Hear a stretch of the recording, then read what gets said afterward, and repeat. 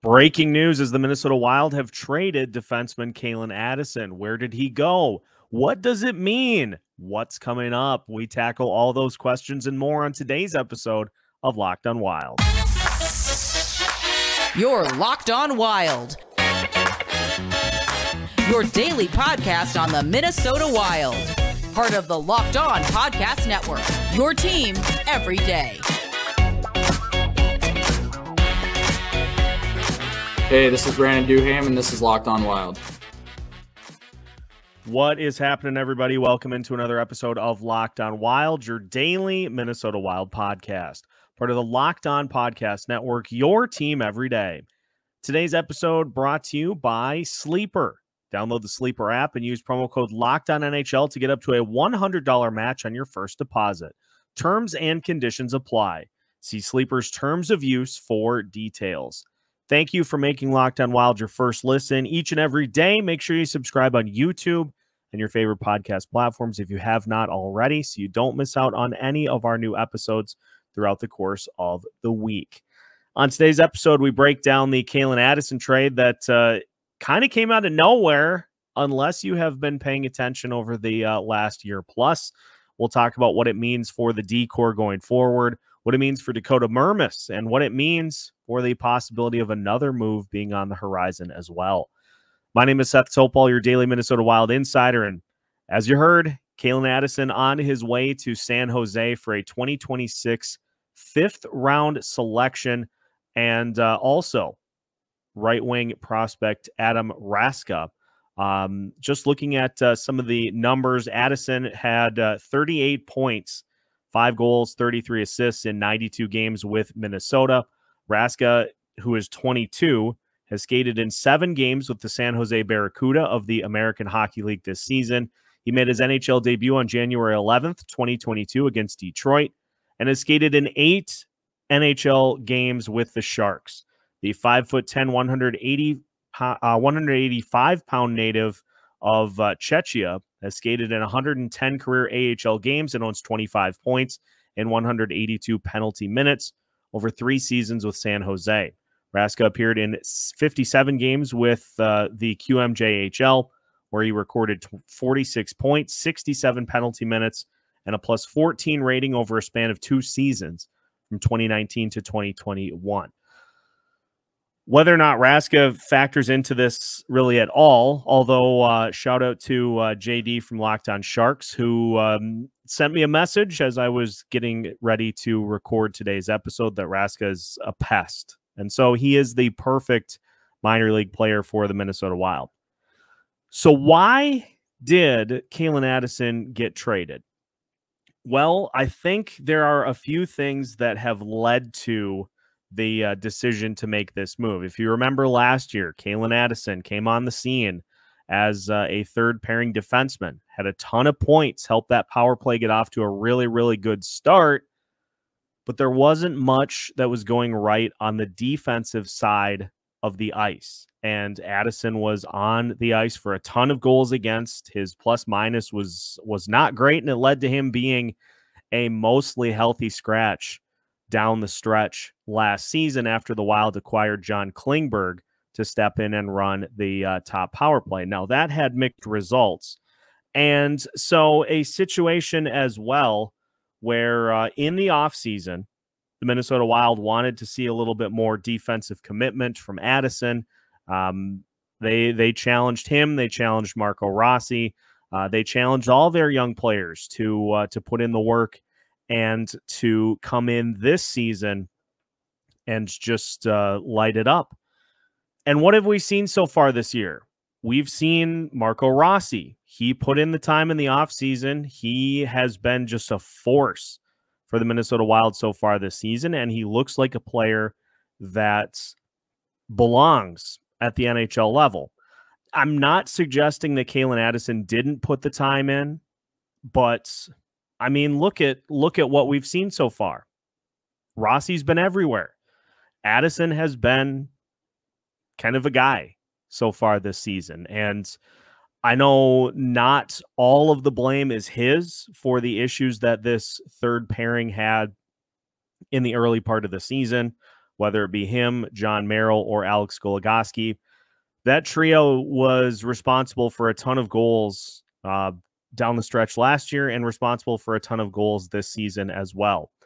And so I think the Wild got to the point where there just didn't seem to be enough that they were seeing from Calen Addison on a nightly basis. And he has played better this season. So I think it's safe to say that those issues for that third pairing were maybe a little more John Merrill's fault than they were Calen Addison. But look at what we've seen from Dakota Mermis and Daemon Hunt since they have stepped into the lineup. Mermis has just seamlessly transitioned to being an NHL defenseman. And I think we talked about the notion of being comfortable, being okay with what you're seeing. And I think we are just seeing the Minnesota Wild right now are more comfortable with Dakota Mermis being part of this mix long term than they are of him just being a guy that is up here to fill in, and you just continue to run your head into the wall with that third pairing combination. I think we're seeing the Wild have said enough is enough with that third pairing, and the defense since Mermis has been inserted in has looked better. The offense certainly pushing the pace has helped take pressure off of that D-core, but I don't think you can just chalk it up to circumstance that Dakota Mermis has come in and he has looked better defensively than Addison has. Now, I know the big trade-off that you are losing by trading a guy in Calen Addison, that he is a young defenseman. He's under team control. He is a good driver of offense, and he is one of probably your best options at quarterbacking the top power play unit. But he's not really doing what you need him to do defensively. And so it just came time that the Wild, I think, had seen all they needed to know that they're probably better off just trying for one of their other defensive prospects to win one of those roles on that third pairing and maybe elevate higher in the lineup. It's a lineup that is pretty crowded as it is. And I think this also gives us a good glimpse as to the availability of Jared Spurgeon being essentially imminent. So at this point, the Wild are more comfortable with what they see from Dakota Mermis and Daemon Hunt to make a move to pull Addison off the roster, which, again, by process of elimination, likely means that he was going to be the odd man out when Spurgeon returned. So the Wild getting a 5th-round pick, I just kind of right off the bat thought that a 5th rounder in return maybe seems a little low, but you throw in a prospect as well. I'm always going to lean on the side of not jumping ship on a prospect a little too early, but again, just look at compared to Marco Rossi. Look at the strides that Rossi's made this year. There's no doubt he's an NHL guy. Addison has just kind of blended in and kind of gotten lost in the shuffle. It would be different if he was really making eye-opening plays on a nightly basis. But point to one that you've seen so far this year that doesn't involve being on the ice for a goal against. And I know I'm simplifying things probably a little too much, but that's kind of what it comes down to for me is, are you seeing signs that somebody is starting to put the whole thing together? And I just don't think we've seen that.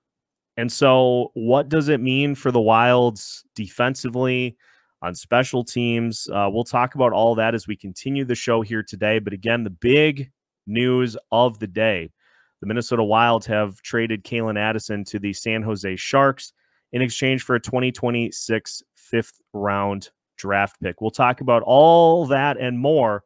Plus, does this mean the Wild have another move on the way? All that is coming up on today's episode of Locked On Wilds after this. Passion, drive, and patience. What brings home the winning trophy is also what keeps your ride or die alive. eBay Motors has everything you need to maintain your vehicle and level it up to peak performance. From superchargers, roof racks, exhaust kits, LED headlights, and more, whether you're into speed, power, or style, eBay Motors has got you covered. And for somebody who is not a car person like me, when that check engine light pops on, I have no idea what I need to do. eBay Motors has over 122 million parts for your number one ride or die.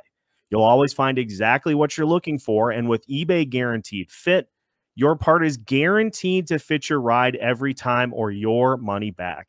I can't imagine ordering a part for a car on the internet and getting it and having it not work. eBay Guaranteed Fit takes that worry right out of my head. Because with eBay Motors, you're burning rubber, not cash. With all the parts you need at the prices you want, it's easy to turn your car into the MVP and bring home the win. Keep your ride or die alive at ebaymotors.com. Eligible items only, exclusions apply. eBay Guaranteed Fit only available to U.S. customers. Today's episode of Locked on Wild also brought to you by Sleeper. A new NHL season brings all sorts of possibilities, whether it's Marco Rossi scoring a hat trick, Kirill Kaprizov getting to 50 goals, or, dare I say, the Minnesota Wild hoisting the Stanley Cup someday. You could win big by playing daily fantasy hockey on Sleeper, the official daily fantasy app of the Locked On NHL Network.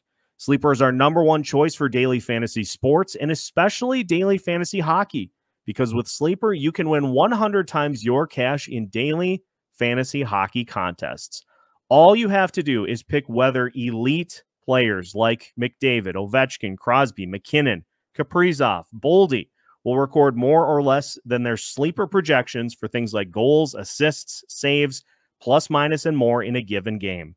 It's so easy, too. All it takes is less than a minute to line up your lineup and win.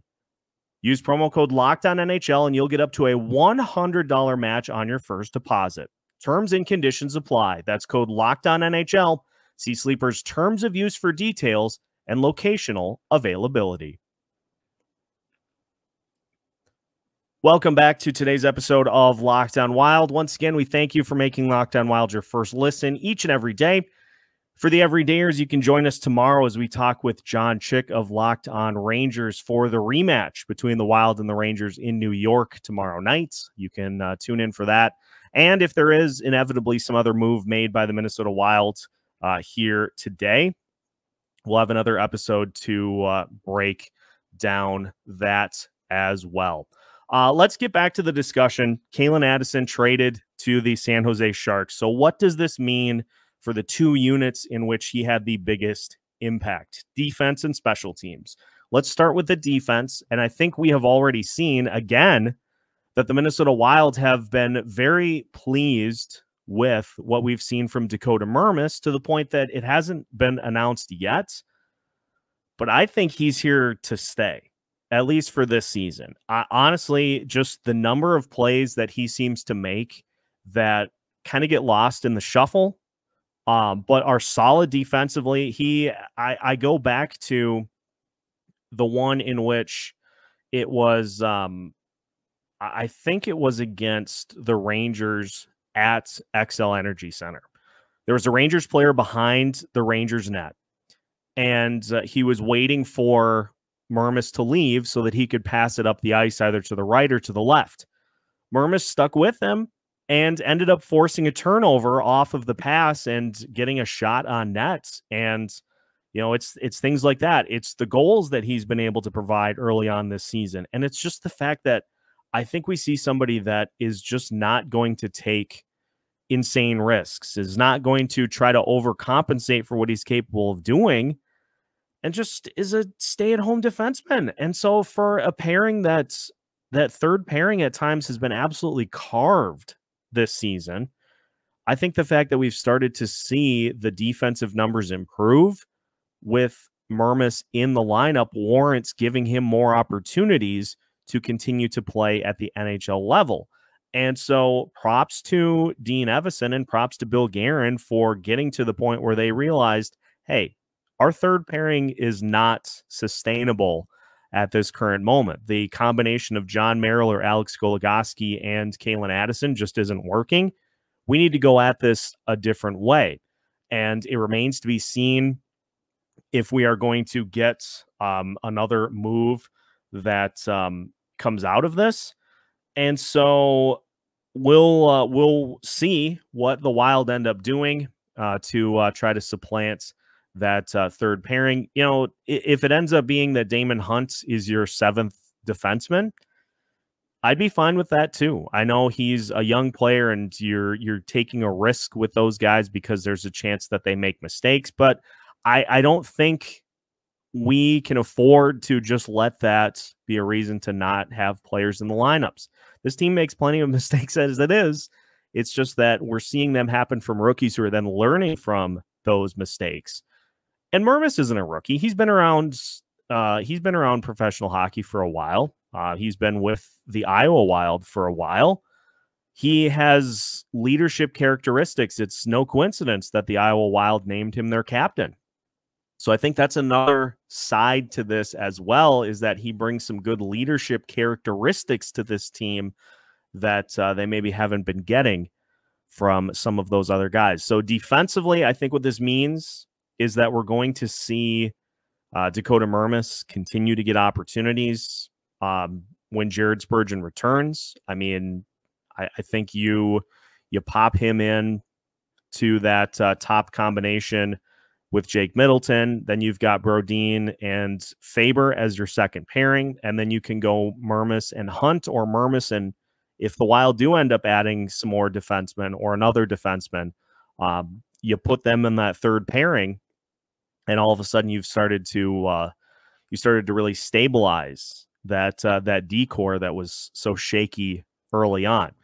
The other big one that will certainly lead to some questions as to how this is going to play out is the power play. But let's be honest here as well. The power play has not been super productive this year. They've got 5 power play goals on the season in 12 games. And I think the Wild are comfortable at least seeing if this 5-forward lineup works. I don't think it's going to be something that they stick with, but at least at this point, they're comfortable seeing if it's something that works for the Wild to just try to get them some level of success. Obviously, Addison with his vision is something that you would want on the top power play, as opposed to guys like Alex Goligoski or even Jared Spurgeon. But if it's not working, you can't continue to stick with it, which is why we've seen changes. We've seen them go to the 5-forward unit. We saw Matt Boldy dumped off the top power play against the Islanders, with Matt Zuccarello hopping back up to just try to jog things. This team is in a situation right now where they're just trying to figure out what is going to end up being the most successful combination for that grouping. And I don't think it's something that we'll see here this year, but I'm just going to throw a take out there into the stratosphere. Do not be surprised with what we've seen from Brock Faber offensively this year. If at some point, be it next year, be it the year after, do not be surprised if we see Brock Faber get some opportunities to try to quarterback that unit as well. His vision, I think, is better than we give him credit for, and he is perfectly capable of driving play offensively himself. And so don't be surprised if he gets an opportunity to try to fill that spot. So it's a work in progress on the power play department, but it's a situation where I think if that unit is successful and if Calen Addison has locked down that position as your top power play quarterback, then this isn't a move that's made. But he never really, again, signature moments where you say, okay, we're starting to see some good things stacked up together. Honestly, the best one I think that we saw was any moments in which he's on the ice and not giving up goals. And so it's Bill Guerin making a move to try to shake things up and just trying to give this team some different options as we go through the rest of the season. And as we had been asking for, giving players an opportunity In the case of Daemon Hunt, giving him an opportunity to see what he's got at the NHL level. Giving Dakota Mermis, who is a little on the older side, but has been an AHL guy to this point, giving him an opportunity to see what he's able to do. And so we don't have the answers per se to those questions, but I think at this point, it's just a matter of trying to figure out that right combination and being comfortable with Mermis and Hunt, at least on that third pairing. So a lot of moving parts from this. And again, I keep looking at my phone to see if there's going to be another trade made before this episode is done. If not, don't worry, I'll just do another one. If there's another move made today, we'll just do another one to break it down, because that's just how Locked On Wild operates. Now, there is an interesting angle to this to discuss. And so we'll talk about the potential for another move to be made for wherever in the lineup to finish today's episode of Locked On Wild after this. Today's episode of Locked On Wild is brought to you by FanDuel, official sportsbook of Locked On. And if you are looking to cash in big, new customers get $150 in bonus bets with any winning $5 moneyline bet. That is $150 if your team wins. If you've been thinking about joining FanDuel, there's no better time to get in on the action. The app is incredibly easy to use. There are a wide range of betting options available. If you took the Minnesota Wild to beat the New York Islanders last night, you cashed in big with your initial bets. And if you took players like Kirill Kaprizov, Joel Eriksson Ek, how about Pat Maroon scoring again with some of your prop bets, your bonus money? You're feeling great about how things went because you hopped in and started FanDuel and are seeing that win immediately. Visit FanDuel.com/lockedon to get started today. FanDuel, official partner of Locked On. Final segment of today's episode of Locked On Wild. Once again, we thank you for making Locked On Wild your first listen each and every day. Talking about the ripple effects from the Calen Addison trade, and if there is indeed another move on the way, which Michael Russo suggests that there is, where would we like to see that move come from? Well, obviously, because you're losing a defenseman who could drive play offensively, that would kind of lead to one area that could potentially be improved. I mean, the roster itself, the forward groupings, are all starting to play their best of the season. So I don't really necessarily want to disturb the apple cart in that aspect. But if Bill Guerin can find an opportunity for somebody to hop in on defense that can help you offensively, that can help drive the play, that can maybe help you on special teams, I think that would be worthwhile for him to take a look at. But let's keep in mind as well, the Wild are operating with limited funds.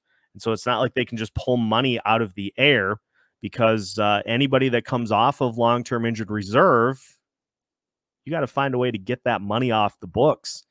And so I think we will see Jared Spurgeon off of long-term injured reserve very soon, first and foremost.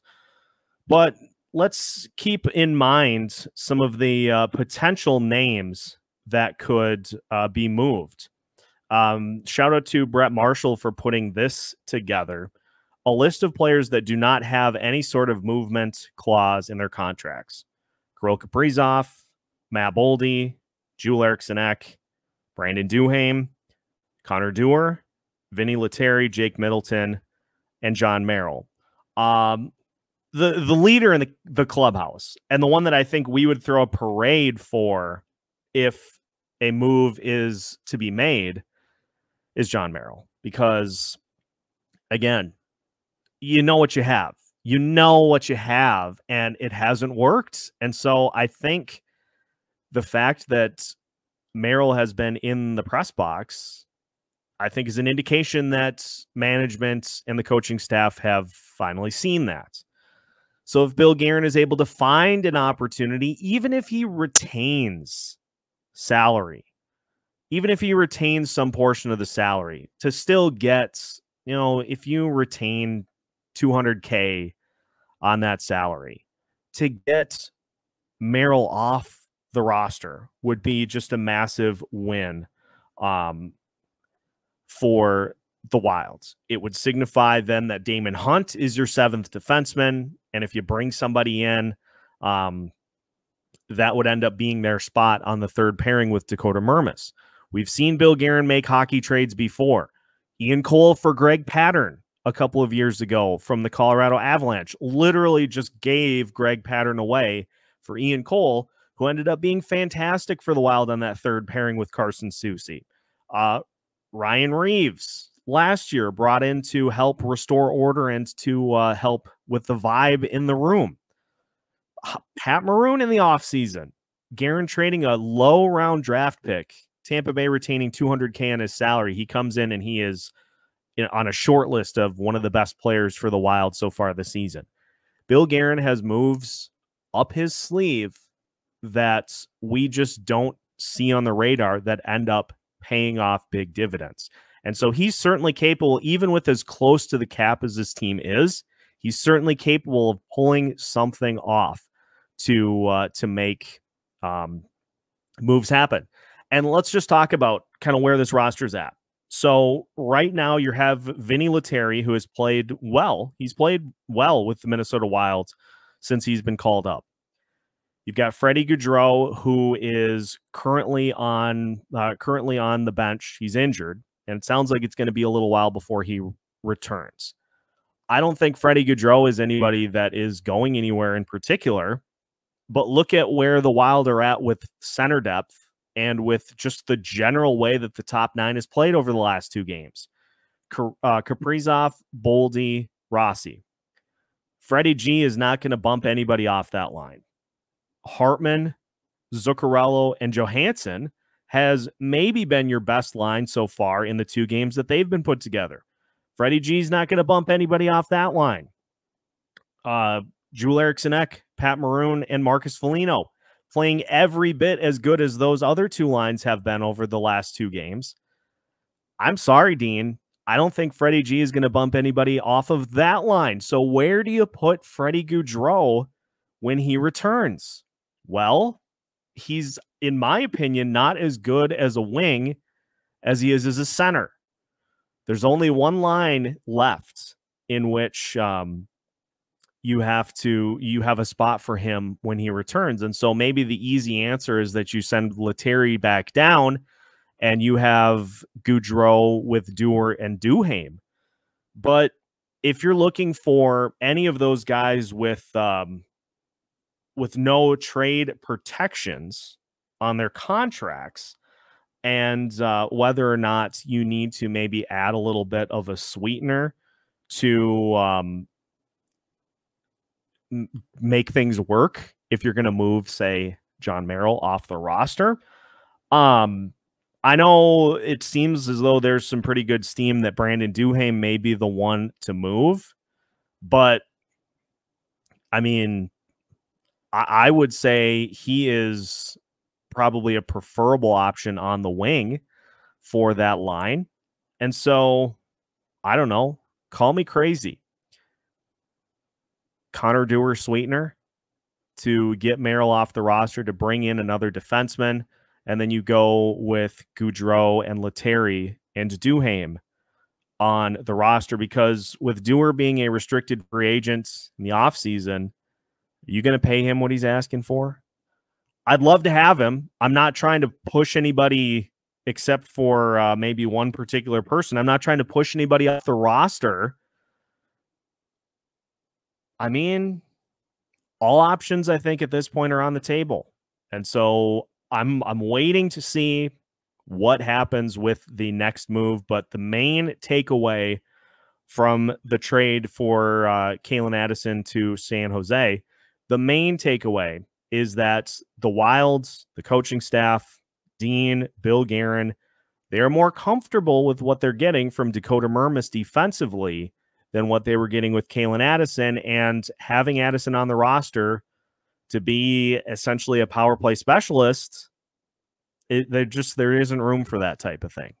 So that's why this move was made. It's not something that happens just because of what we've seen this year. I mean, look at what we saw last year too. Yes, he was good as the power play quarterback, but beyond that has really not been able to take the strides that we've seen from guys like Marco Rossi. Could this end up biting the Minnesota Wild down in the next few years? Of course it could. All of these moves have risk involved. But at this point for the Wilds, what they were getting on the ice with Calen Addison was not what was needed. So that's why the trade was made. Again, if there's any sort of other move made by the Minnesota Wild today, we'll have another episode breaking that down for you as well. But otherwise, we'll just see how this all plays out and how it affects the Wilds going into tomorrow's game against the New York Rangers. Make sure you follow along with Locked On Wild wherever you listen to your podcasts. You can follow us on YouTube as well as on social media. So make sure you don't miss out on any of the coverage of the Minnesota Wild all season long. We've got new episodes for you every Monday through Friday as part of the Locked On Podcast Network.